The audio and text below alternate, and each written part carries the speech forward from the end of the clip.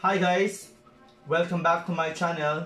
This is again Sir Dan, and for today's video we are going to discuss about measures of central tendency.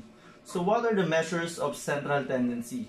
So let's take a look at this. We have the following terms. We have the mean, the median, and the mode. For the mean, we have the symbol of X bar.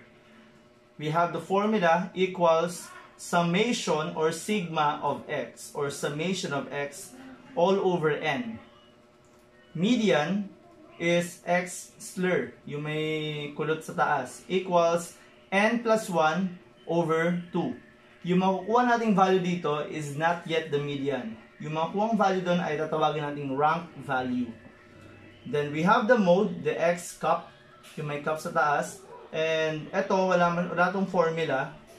So, ang titignan lang dito is the most frequently appearing score. So, para mas maintindihan nyo to, let's take some example to get the mean, median, and mode of the ungrouped data. So, take note, ungrouped data lang muna ang pag-aaral natin ngayon. So, lagay natin itong mga formula dito. We have the example number 1.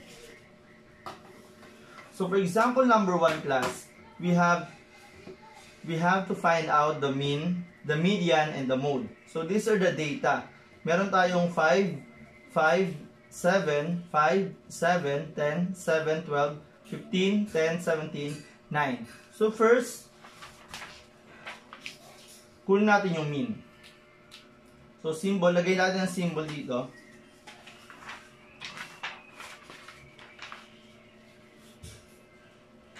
So, symbol of mean is this.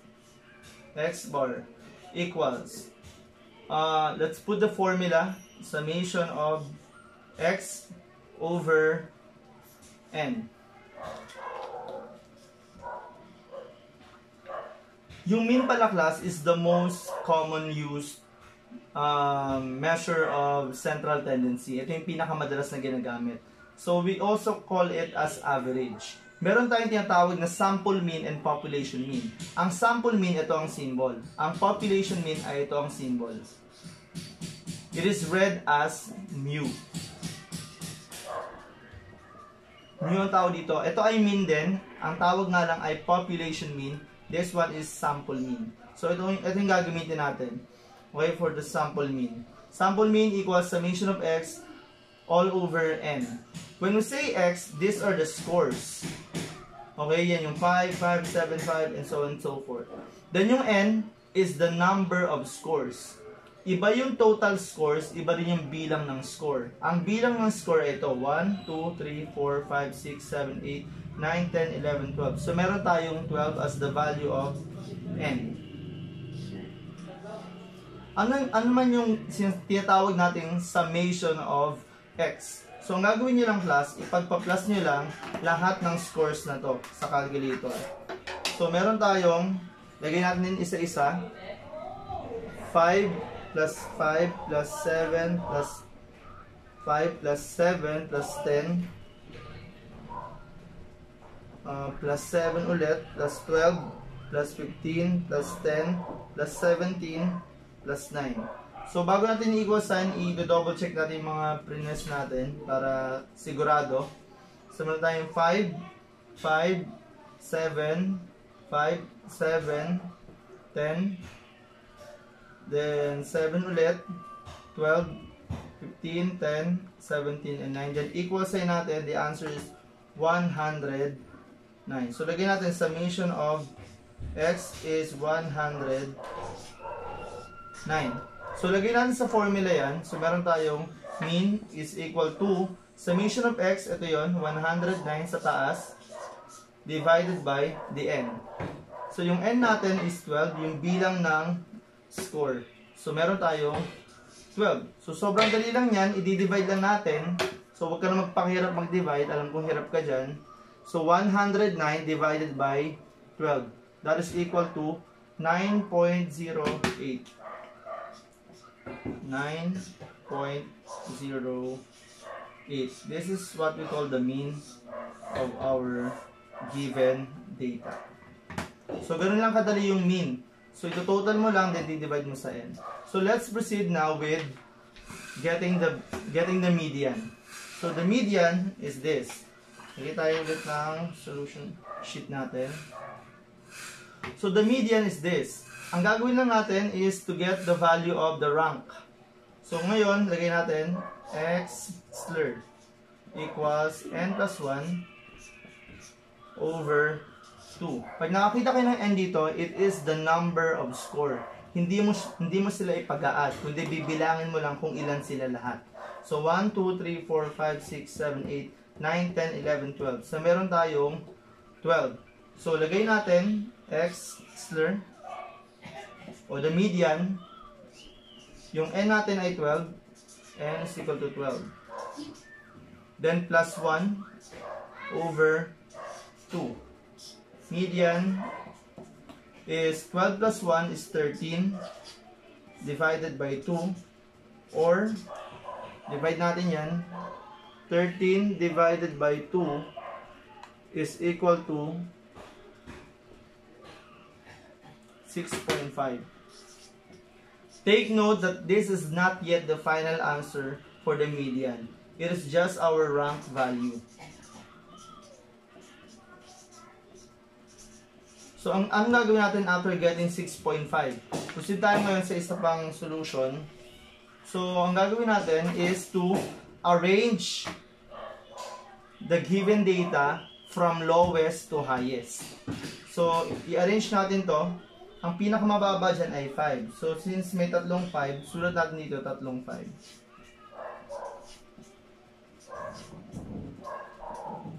Then, sunod ay yung 7. I-arrange natin from lowest to highest. 7.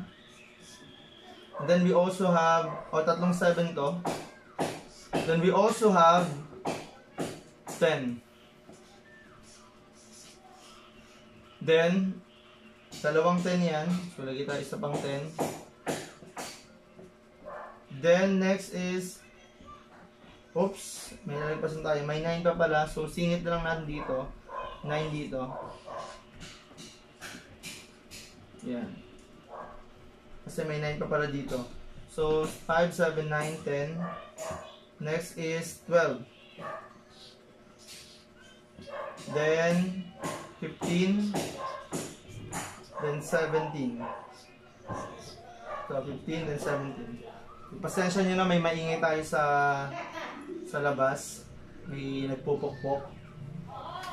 So, ngayon, after natin ma-arrange from lowest to highest, proceed tayo ulit sa rank value. This is 6.5. Bibilang tayo ng 6 hanggang makarating tayo ng 6.5. So, this would be the first 1, 2, 3, 4, 5, then 6. Yung 0.5, hindi ka naaabot ng 9.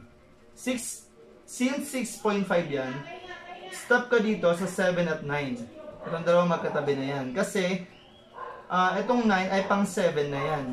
Yan yung pang 7. Ito yung 7 pang 6 yan. 6.5 lang yung rank natin. So, ibig sabihin, between 7 and 9. Ang gagawin mo, kukunin mo yung 7, kukunin mo rin yung 9.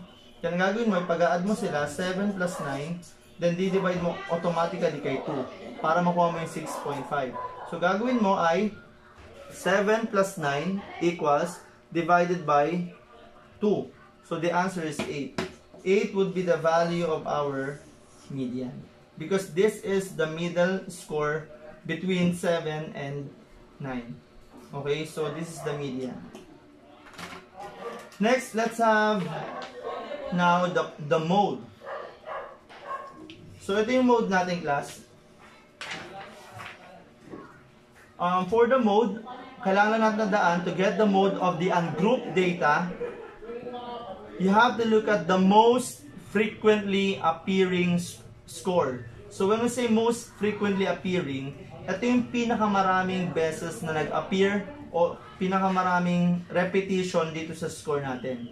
So, hanapin nyo lang dito sa mga raw data, sa data natin, yung paulit-ulit na score. So, meron tayong makikita dito na 5. Meron tayong 5, 5, and tatlong 5. Yan yung siguro naman nakikita nyo na yung 5 may pinakamaraming beses na nag-appear. Then meron pa dito 10. Yung 10, dalawang beses na ulit. So, automatically, 10 is not our mode. Kasi hindi siya yung most. Pag sinabing most, pinakamaraming beses na nag-appear.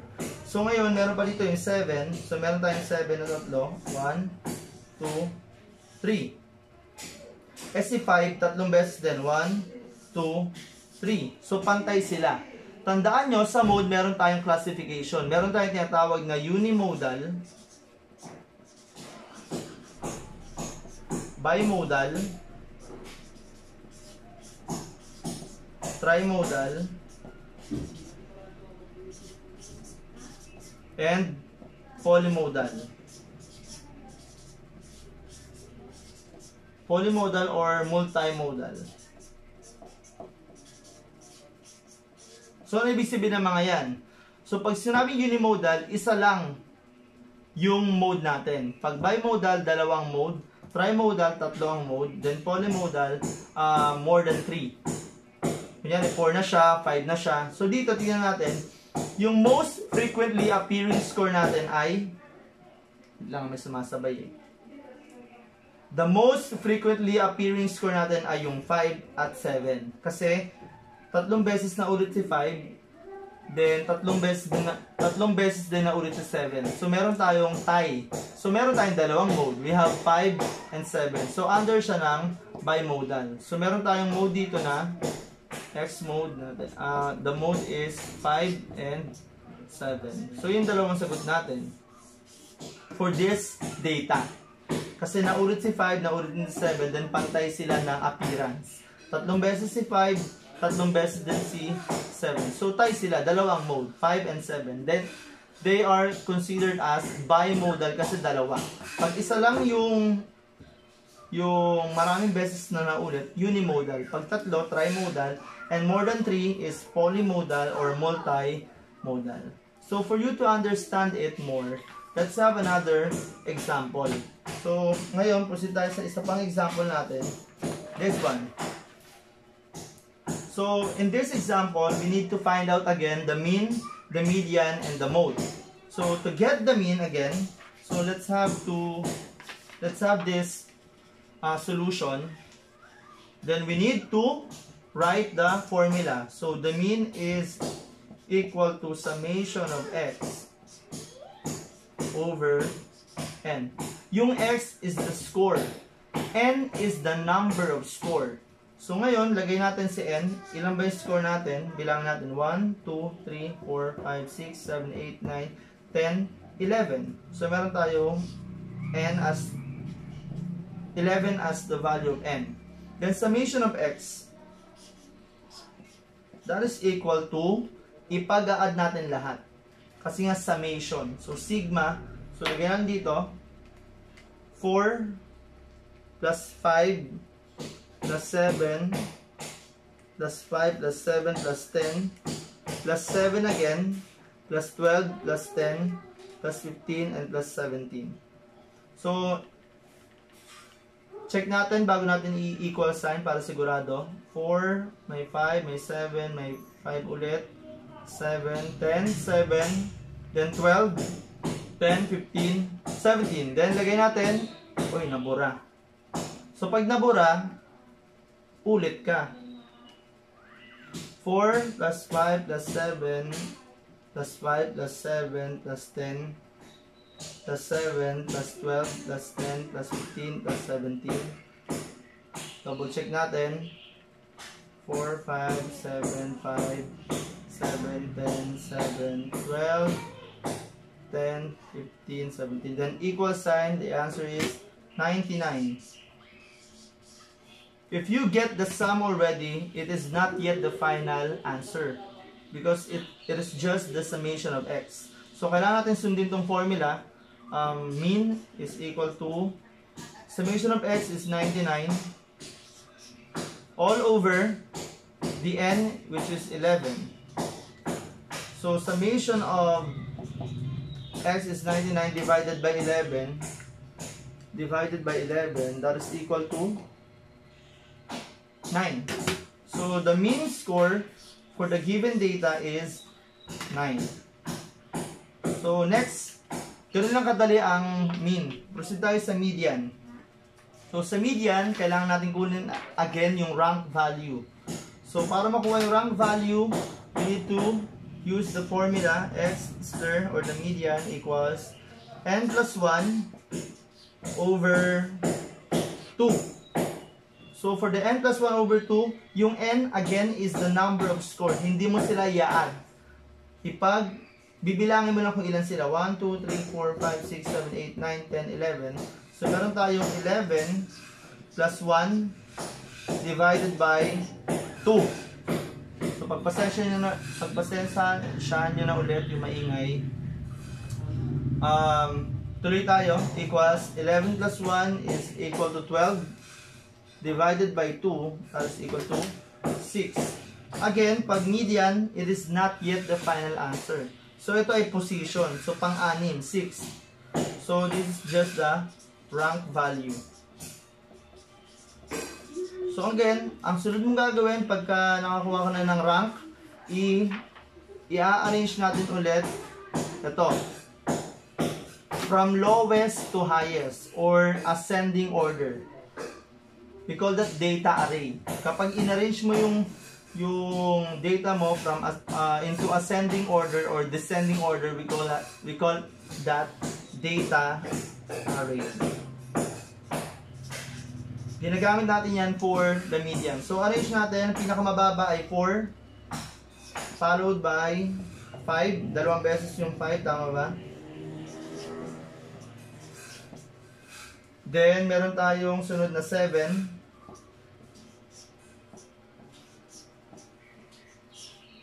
Tatlong beses yung 7. Next is, we have 10. Dalawang beses na ulit yung 10. Then 15. Then 17. O since 6 lang yan, wala tayong 0.5, bibilangan mo lang yung pang-anim. Then wala ka nang i-divide gaya ng una. So 1, first, second, third, fourth, fifth, sixth. Ito yung pang-anim natin. So the final answer for the median is 7. Kanina, may 6.5 tayo na nakuha. So, nag-divide pa tayo ng katabi niya. Yung una tsaka yung katabi, divided by 2, yun yung magiging median. Pero dito, whole number na may naging sagot, 6 yan, wala ng 0.5. So, ito na yung magiging sagot kasi ito yung pang-anim. So, this is the median for this data. Next, let's have the mode. For the mode of this data, pwede natin gamitin ito.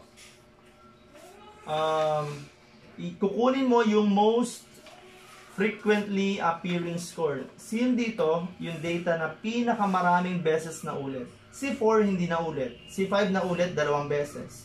Si 7 na ulit, 3 beses. 1, 2, 3. So ito na yung data to beat. Since wala naman ng ibang data dyan na naulit ng 3 beses or 4 na beses, si 7 na yung magiging mode natin. So the mode